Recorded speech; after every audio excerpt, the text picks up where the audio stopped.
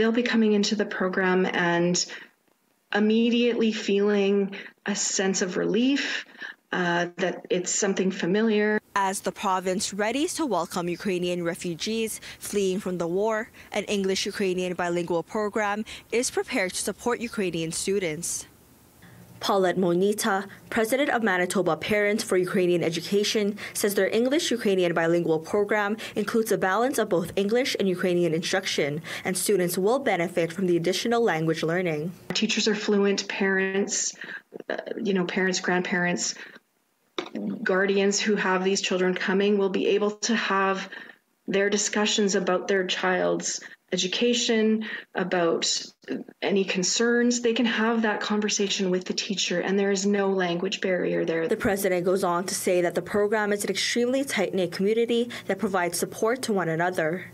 Schools have really come together and been very supportive to students, having mental health supports available, making space in the classroom for children to talk about it and sort of unpack what's going on and express themselves through art and things like that. Breanna Marcelo, Minister of Education and Early Childhood Learning, says in statement, Manitoba schools have the supports available for all newcomer students, including those impacted by the crisis in Ukraine. Dmitry Malik, Vice President of the Ukrainian-Canadian Congress Manitoba branch, also believes in the bilingual program and hopes that it can be a safe space for incoming Ukrainian students.